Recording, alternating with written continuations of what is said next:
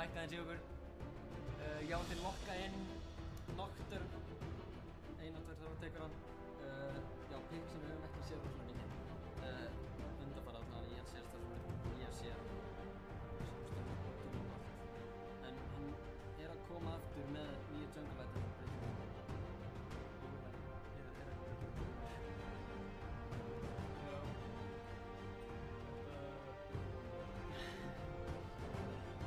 Vinsirol segir saman og sendi ekki blokk. Ekki eftir hægri megin.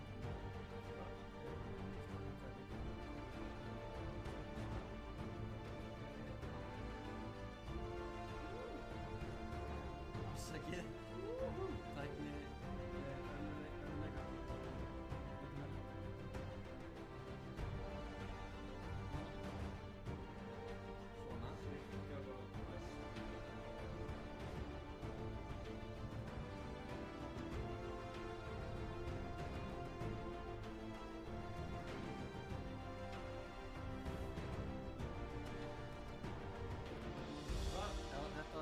Þetta verður bara að duga í bili því miður, en við skulum bara missa af Siffi og Evelyn pickið hjá Ávastinn og Sós og Salat. Sifir bara ekki skrítið. Nei, ég meina Eitikari sem passar inn í ekki flestir að komast. Bara sérstaklega með Evelyn og Seisi í þessum tímfæts.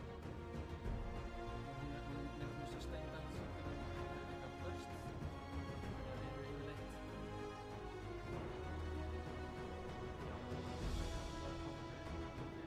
Já, hvað er það? Spóður. Hneturnar.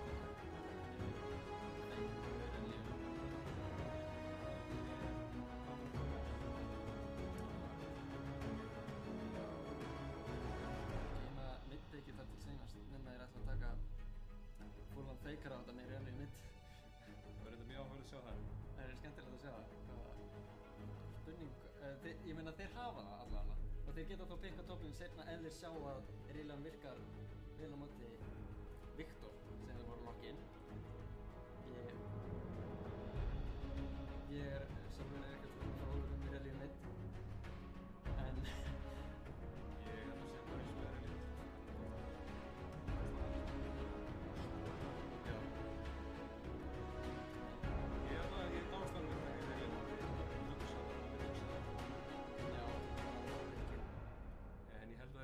Robbie Smurda eða Jannan þurfi að sýna mikla takta því að þetta er ansi mikið ógnum sem er að fara að hlaupa í veginn. Já, ég verð að segja ég er skítrættur við alla þessar champion sem að Gamestöðin er búin að taka. Alistar, Sivir, Evelyn, Viktor og Gnar. Bara heyrist mjög lítið. Já, mækin er leiðilega langt frá okkur. Hækka alveg í botn. Hálfa leið, prófa þetta. Svona. Sjáum við sér betra. Já, láta okkur vita með hljóðið. Við höfum aðeins verið að reyna að prófa en það hefur ekki alveg gefist nógu mikill tími til þess. En já, láta okkur vita hvernig þetta er. Og við þurfum að treysta á ykkur með þetta. En já, seinasta pickið kom út hjá Hnetunum. Það var Ari. Hún er þetta mitt og er eiginlega þetta topp. Já, það er engin feikir hér í dag. Fáum ekki rally mitt í þetta skiptið. En vonandi sjáum við eitthvað skemmtilegt senna. Þetta eru bara svona frekar típisk picks í dag. Já. Skal maður segja. Já, svona helst fyrir utan Nocturne myndi ég segja. Já, það verður press á honum að outperforma. Hann alltaf vil gera eitthvað örlífsetju. Gallan er að Evelyn er gríðarlega góð í því. Já. Og einfallega bara myrðir fólk í byrjun. Já, en hann vill samt ná Satan Devourer. Ná stökkunum og ná ganginu þá seinna með því og bara slátra. En já. Það er spurningi hvort að ná í þann punkt og sko það kemur í ljós hvort að náttúrulega ef hann og Irelia stökk á Sivir drepa hana. Ég myndi alltaf spá því að þetta fer svolítið út, það gengur svolítið út af það hvað gerist snemma í leiknum. Já, já, ég held það líka sko. Þannig að það sést henni eitthvað stríminu en spectator delayið er komið og við ættum að í rauninni að taka út blokkarana fyrir summoner spells en við erum ekki konið með það í overlay okkar en sjáum hérna flesta með mjög basic summoner spells supporta með flash of exhaust, toplaner flash teleport, jungler flash smite, Edgar flash heal og Ari með flash ignite en já, Eysteinn með flash of ignite en Legion's meðbra með flash of cleanse. Það er náttúrulega allra fremst upp á tjarmið hjá Eysteini og Ari. Hann ennir ekki að fá tjarmasu og Nocturne á sama tíma. Já, nei. Það alveg hryllingur. Já, en þeir eru ekkert með neitt rosalega mikið hard CC hjá þeim í hnetunum fyrir utan Jönnu knock-upið í rauninni og beinstöðinni kannski ef þau náðu rétt en það er svona hér og þar en ekki jafn mikið eins og Gamestöðinni með Alistar, Viktorstöðinni eða næri því og síðan Gnar, mega Gnar. Ég vil bara segja aftur, ég held að það liggi allt á einmiga Jönnunni að já, upp á reyna að halda liðinu sínu. Já, ná að píla á með Ultín og Monsoon. Það er alltaf hennar. Þeir eru með alveg hellingar skaða ef þeir ná þann punkt. Þeir þurfa bara að komast fram hjá þessum viðbjóðum sem eru Alistar og Gnar. Já, Gnar er náttúrulega mjög sterkur topplaner og gott bulli en svona á móti í relju, hvað finnst þér það samt? Ég held að hann geti verið bara í rólegheitum kemur mér óbáslega óvart ef að þetta verið eitthvað sem að Bunsi var óvanur. Já. Veist, ég held að hann sé bara að fara til að hann í rólegheitum og farma þessu upp. Heldur betur. Og vera viðbjóður. Þá er ég að gefa mér að Bunsi geti eitthvað top lane sem ég held. Já, það eru vísbendingar hér og þar. Til dæmis Challenger rankið hjá honum. Var reyndar að skoða matchhistorið hjá honum daginn að hann er búinn að vera að spila mikið á Lulu. Lulu top þá? Lulu top. Það er mjög skemmtilegt, mæli með því. Mér finnst það nefnilega mjög skemmtilegt pick og vona að við fáum að sjá það hérna í kvöld og bara helgina í rauninni. En já, láta okkur aftur vita í streaminu eða heyrist og láti okkur. Það er hugsanlega ljótur hlutur að gerast núna, en kannski við þurfum að hækka lítið meira í okkur, við getum séð það í OBS að hafa það svona já, hækka þannig. Við getum hækka örlítið meir. Já. Skellti svo verið 100 aðtökunni þar. 100 segir maðurinn. Já. Ég veit ekki. Heyrist eitthvað meira í okkur? Ég var streamið fyrir Classic núna, fyrsta leikur og við erum að pröfa. Já. Þetta fór í Classic. Monitor. Já. Fyrsta streamið á það auðvitað til að það fókast þig. Rugglast eitthvað. Þetta er fjölskylduþáttur. Alltaf að gerast. Já. Þetta er tíma að vika.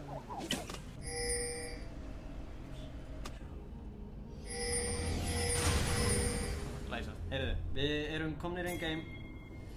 Við erum að kíkja á skinnleikina sjálfsögðu.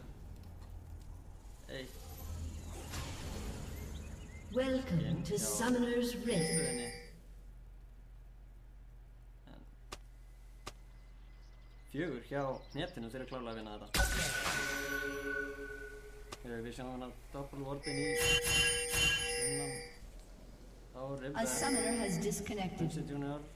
A summoner has reconnected. Þá langaði ég eitthvað aggressive early en þeir voru spottar þessu ward þannig að Þeir komast ekki 30 seconds until minions spawn. Ég að vera búinn. Þeir ætla að flæsa.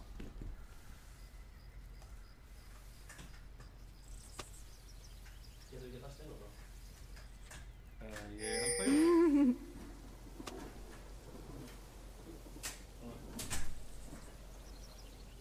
Bara komið. Og ráða kannski Champions niður í fólk verið brjálað ef það gleymist. Já, ég skal gera það aldrei saman. Minions have spawned. Lækka LOL. Það ekki bara hér. Þetta allt að ske. Svona. Þetta fínt. Sjá hvað gerist. Já, endanlega vil þakka streaminu fyrir að aðstofa okkur í þessu.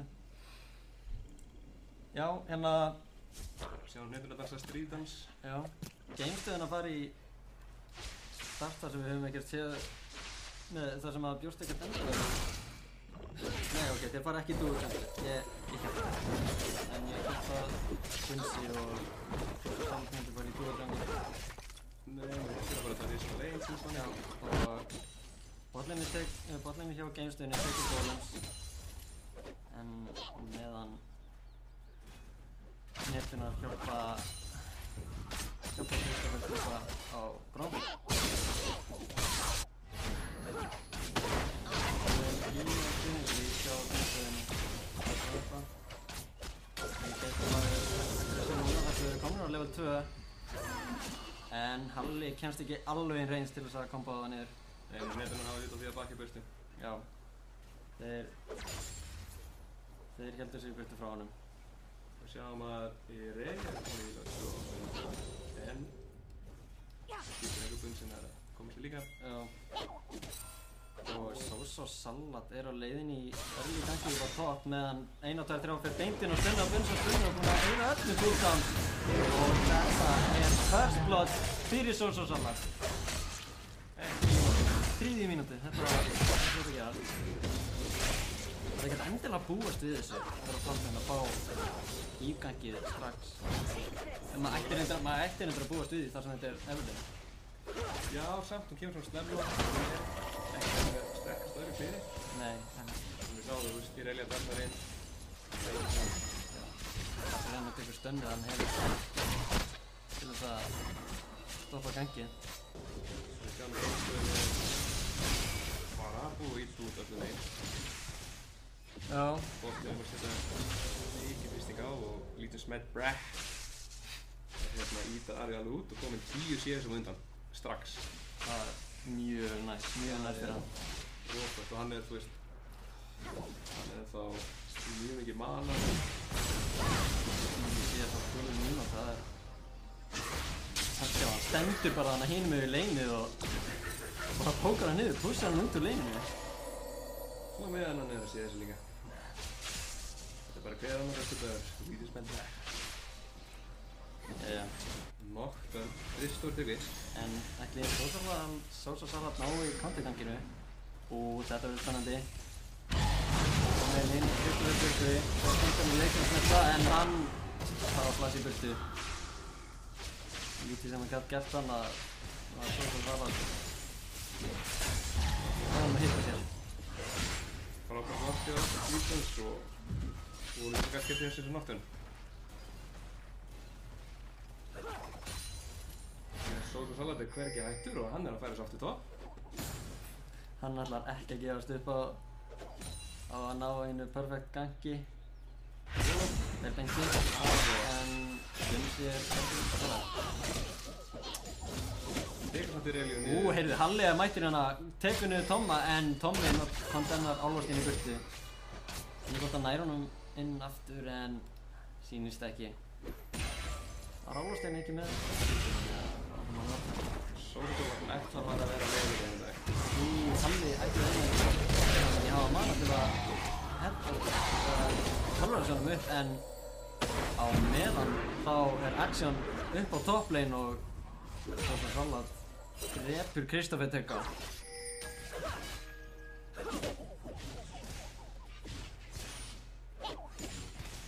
Þetta CS lítið miðinni heldur bara áfram, hann er komið 20 núna á undan.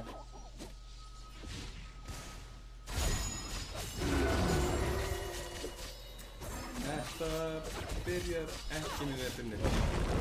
Alls ekki, þetta er frekar leiðilegt fyrir þá.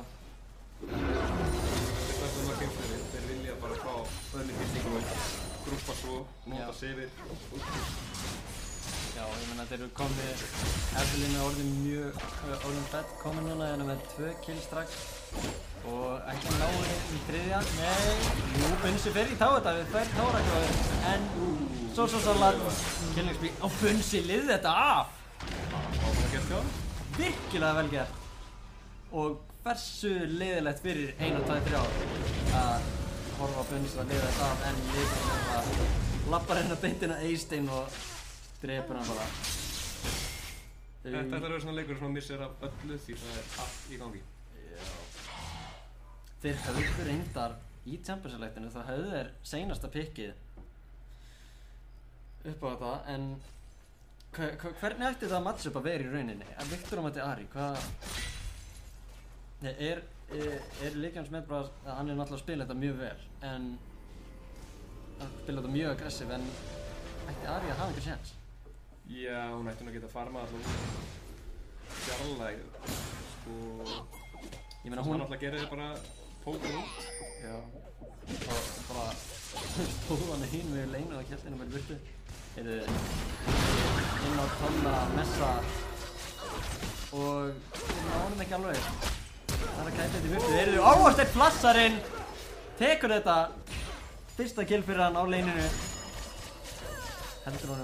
Heldur sér langt á undan 20 CS og nálgast 30 og er komið með BF-sótt á móti Manchester. Það var eitthvað að gera eitthvað en það er ekkert að gera eitthvað. Svo Salat var ekki, hann var bara að labba hann niður á botlinni. Hann var bara á leiðinni. Þannig að þetta midlane matchup. Sérðu það? Hann fer bara inn en Kristófer Tryggvi komur ekki. Nei, fyrir hann skannast ekki og Steinn fær reyndar ekki killið en þetta er hann fær assist og svo Salat var í þetta Þeir eru báðir átt að fana næstu í Kristófer Tryggvi, 1 spike koma frá svo Salat næstu frænir árum og það er nóg. Já, 17 ekki nóg gott. Frekar næs fyrir Eystein þannig að hann er núna bara 400 gullu eftir með því að fá þetta shutdown á Svo Salat. Kannski dálítið gróft að þetta fara 1 mútið 5. 1, 2, 3 ár. Já, passum við hjá vaffinu að spunsa nær honum og þetta lítur út fyrir að vera bara algjör domination hjá Gamestöðinni. Það verður kannski verið að enda á þannig að það myndi bara svona en já þetta Gamestöðin langt á undan 3K inn á 9. mínútu Ávarsteinn tæpið 30 CS á undan Líkansmeitt bara sem leiðis og Bunsi fyrir að nálgast það líka. Og þetta bara svolítið eins og Valtari. Já, ég held að sé bara að fara að halda fram að rúlla sko, þeir... Já, algjörlega, Evelyn orðin stór og sterk. Já. Þeir eru búin að gera þetta bara, þú veist þetta klassiska, þeir ná verið advantage, þeir eru búin að taka turnið bóð, þeir eru búin að taka turnið mid og núna þarna virðist það alltaf að drepa Irelíu einu sinni. Og já. Stennið kemur út en Bunsi fer frekar aggressiv, kemur kannski upp með þetta en já, 1, 2, 3 þóru ekki nær. Nei, hann... Kristófer Tryggvi reyna að koma sér í reynd fyrir gangi á midlininu. Líkansmeitt bara er reynda með ulti og Charmi lendir ekki. Frekar leiðilegt fyrir Hneturnar þannig en á meðan er Svo Salat komin inn á 1, 2, 3 og þeir læsa niður enn eitt killið fyrir þá og ætla að sé toppturnin sem fylgir. Á hverju kíkir hún og sjá hvort það er hann séðar og þar var hún. Já. Meinu Janna eru bara að reyna að farma hérna. Tryggvi fer inn á leikansmeta en hann stunnaður. Fyrir lendur á honum en Eysteinn ekki með ultið þannig að hann kemst ekkert nær. Og hvorki flass heldur. Og líka bara ekki með Ignite. Þetta svona líkt svolítið eins og desperation play að reyna að gera eitthvað. Það var ansið flókið að stoppa hann Gnar því hann komið með Black Cleaver og bara búsa allar daginn. Sigur komið með Infinity Edge. Já, það ekki oft sem maður sér leiki svona one-sided bara strax á 10. mínútu. Já, það 5.000 skullu undan 3 þá engin dreikir reyndar en smá stat sem að þeir ætla að breyta því. Já, það fyrsti dreikinn einmitt þegar ég segi það þeir heyrðu kannski í mér. Já. Þetta líka bara þvílíkir defensive wards hjá Hnetunum á 12. mínútu. Þeir eru farin að þurfa að warda jungle sitt þannig að þarna Gamestöðin með mjög djúpa warda hjá sér. Já, þeir eru að standa sem mjög vel í að halda vision og spila með það. Þeir sjá allt þetta, þeir vita alveg hvað loftin að reyna. Og smæti kom reyndar út á hann en og Charmi lendir Eysteinn nær honum. Og ætlir svo salat fylgi, Eysteinn ignætar hann og það double kill fyrir hann. Ganski svolítið gráður þarna. Já.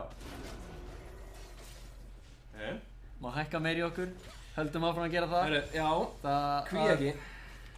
Alltaf þetta. Það alltaf vandamál með hljóðið. Það eiginlega bara regla á... Ég veit ekki hvort ég getur hækkað mikið meir. Býtu, ég skal... Ættu það hérna hjá okkur. Á meðan líka spennt bara einu sinni enn á móti tveimur. Og frábær flash. Nei! Hann snýrir sig við! Shutdown fyrir hann! Grækinn! Ég held að gæti aðeins svo mikið. Kristoffer Tryggvi stöðar hann þannig endan. En... Þetta var frekar við Þetta var flott. Death Ray þannig að... Maður sá með glampur í augunum þegar hann reyndi að ná áttum líka. Já, maður bjóst ekki alveg við þessu. En Álfasteinn eins og það vá, sjá skaðan hjá Bunsa. Flash fyrir flash. Gott flash hjá einn. Og reyðlega greið svolítið samanlega hérna inn í junglinu. Mæti kemur út á hana. Ætla hann að halla? Veit ekki. Ekki sem það getur gert sko. 0-5-2.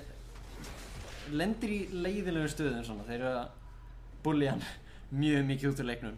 Evelyn alltaf bara búinn að setja sér tjald þarna á topplinn og alltaf búinn að fara það og... Þannig sé ekki bara komið með húsbíl, það ekki tísku. Þarna það ekki mjög mikið sem að ég reyðilega geti gert úr þessu. Það mikið til. Já, ég meina hún hefur í rauninni ekkert escape frá Gnarr og Evelyn. Getur nánast ekkert gert. Og við sjáum hennan skaða. Wow. Evelyn komið nýtið sér large. Viktor að hoppa upp í Lichbane. Kom með annað hexcore.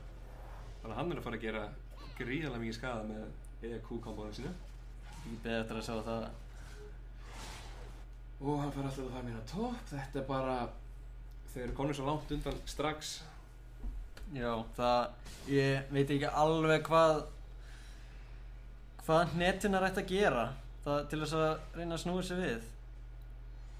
Það bara Gamestöðin þyrfti að reyna að þróa sig eitthvað að mínu mati sko. Ég sé enga leið út úr þessu fyrir Hnetunum sko. Ef að Gamestöðin gríðarlega kokki og myndi halda áfram að gefa shutdowns og deyja svona í jungle þeirra og Hneturnar að stóla í late game þá kannski gæti Relju Ari í veginn skaðinn verið nóg til að gera eitthvað. Við erum samt bara komin á 15. mínútu og þeir eru komin rúmur 6.000 gulli á undan. Ég sagði ekki að þetta var líklegt. Þannig að það þyrfti nokkur shutdown til þess að jafna upp aftur. Þetta líka þarna það engin tank hjá þeim. Það engin tanki, Nocturne bara skaði, Irelia bara skaði. Já. Nice. Já, við ætlum að halda chatinu hreinu krakkar. Þetta Alexander, hvað myndi mamma þér segja? Hvað myndir mamma þessu? Hvað myndir mamma þessu? Á meðan já, sósusalat nærastir sem smætunu. Vel gert. Bunsi þarf að reyna meira og sem heldur þetta til að fá kill. Sósusalat 5-2 og 36 CS. Hann bara farin að farma champions. Já, Búrsunni innheimtur þetta á 16. mínútu. Léttilega. Sjá þetta Sjá þetta vision samt sem að Gamestöðin með. Ef ég trúi F1.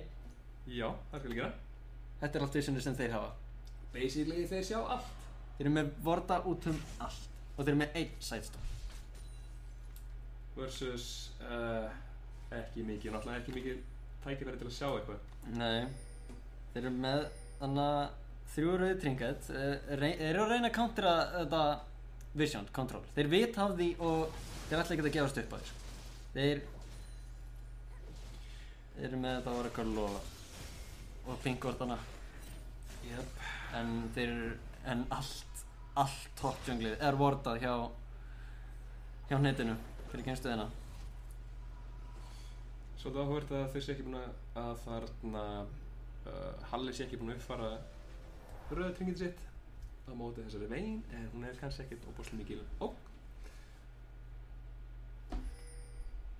Jafnvel þótt hún verið stelðuð. Ég held satt að segja að þeir séu bara vola lítið hrættir við Hneturnar.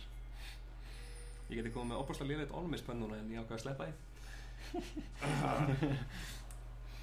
En já. Hægast að leikna núna því að drekinn eru að koma. Jú, þeir Hneturnar hafa ekkert vision á hann og líklega engan tíma á hann held ég. Já, Gamestöðin með algjört kontról á öllu mappinu. Þeir eru komnir í þetta gamla old school CLG push, bot tower, mid tower, top tower, bot tower, mid tower og svo top tower aftur og bara vinna sér þannig inn að basinu sem að virka bara og þeir tekst að drepa krabban. Já, ásandið að drepa dregan. Þannig að þeir kunna slá 2 flugur í einu höggi. Það er ekki margir sem kunna þetta. En við sjáum að þeir eru byrjað að dewarda hjá sér og það er bara mjög gott. Þeir spampinga ofan á Kristoffer Tryggva og Robby smörda og Halli fer beint inn. Robby smörda, wow, algjörlega hverfur en hann er að flassa. Halli reyndar í baklínunni er að vera brættur af Toma Messi. Charmið fyrir hann á sós og salat. Og Bunsi kemst hann inn, hvað er Gnar? Hendir báðum karjunum í vegginn. Og meðan Leikjámsmet bara fellur inn í baklínunni þar sem að Kristoffer Tryggvi dæfa hann og Bunsi deilur hann að þetta er góður fight fyrir sáttökunni Eiksteinn flassaði búmræk. Ég sá það, en þeir fengu alltaf inhib-turret í stæðin. Já, þetta var inhib-turret en þetta var 4 fyrir engan trade. Alla bara nýja relju sem er ekki með hopp. Já, þetta var bara ace. Ætli þetta sé return, þetta sé Hneturnar að snúa aftur. Ég er ekki viss það því að það er ennþá 6.000 gull. En þetta er dæmi já, ég ætla að leyfa mér að segja að þeir hafi verið cocky og eins og sem gerist alltaf svo oft í solo queue að þeir eru mjög gott engage-lið með Sivir-ultið og Ali og Gnar og þeir þarna flössuðu grimt fyrir að stökka inn og skildu Viktor eftir. Já, þannig að þeir eiginlega geti farið Viktor og leikið sig með á honum og í rauninni dreifa sér dálítið út allt. Já, þeir náðu hann sko aðalpunkturinn í fætinum að mínum að þetta var charmið verið sós og salat. Það sneri fætinum alveg við og þeir náðu síðan að dæfa Leikjámsmet bara í leiðinni með Relju og Relju og Nottur. Þetta, ég verð, þetta var glæsilegt. Já, en miður var enginn sem gat. Það var enginn á lífi með honum. Það var svona, hæ, ég stöðna 3. Ó, þér alveg döður. Já, þetta var frekar leiðilegt hjá þeim, en já, þú ert á 20-25. Fyrir bara leið. Já, ok, fyrir að spaka. Já, verður bara þannig, við skulum ekki fara á langt, ekki spoila fyrir neinum. Það sá það enginn. Þið mistuð það þessu. Maður má ekki kíkja á replay á þess að þeir gera allt í heimi. Þannig að þeir eru með vision þarna, auðsjón og allt mjög auðvitað. Gamestöðin fer í baroninn. Og þeir veit ekki, þeir halda þeir séð þannig, já. En þeir... VÁ!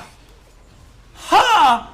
Legionsmet bara með deathray ultið bara Þetta var hreinskilegt. Kristoffer Tryggvi bara Ég ekki sem hann hafi alveg átt von á þessum skada. Þetta var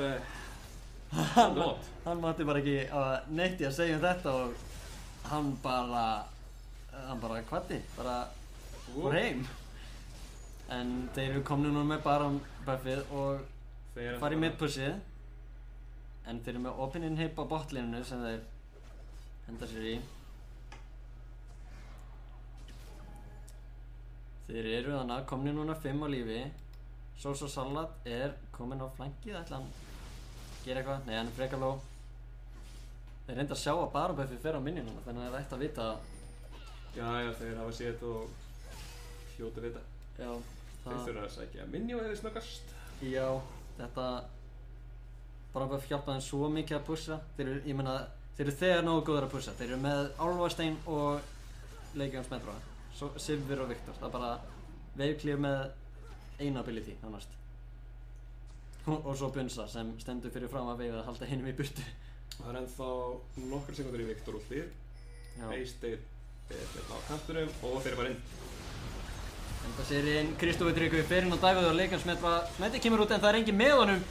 1, 2, 3 fer núna af stað og Bunsi, hvar er Megagnar? Hann er ekki á staðnum en það breytir engu. Þeir bræða þá algjörlega niður. Double kill fyrir Álfastein og þeir halda þess áfram. Double kill á Legionsmetra, afsakið. Og inn á Eysteinn og það er aceið fyrir Gamestöðina og að öllu líkandi leikurinn. Getur náði? Já. Svolítið stutt Sýnist það. samt. Já, en sjáum hvað gerist. Hann á flash. Kristoffer er mættur. Kristoffer, nær hann að, nei, fer ekki í þetta. Ég hefði viljað sjá hann eyða flashinu í þetta samt. Ég meina, leikurinn var að vera búinn. Álfasteinn, Legionsmetra voru báðir low. Þótt hann hefði lítið geta gert þá hefði það var eitthvað, það var smá. Það var hugsanlega séns en líklega bara til að framlengja leiknum örfáar mínútur. Jöp, en þetta var fyrsti leikurinn okkar. Þetta var Gamestöðin á móti Hnetunum þar sem að Gamestöðin vann alveg frekar ákveðnandi bara hreint og örugglega stjórnuðu leiknum alveg frá byrjun og bara virkilega vel gert hjá þeim. Verða eiginlega að segja það, ég er nánast orðlaus yfir þessu, þetta var ruglað sko. En já, við þökkum ykkur fyrir að fylgjast með og hendum okkur bara í smá pásu fyrir næsta leik.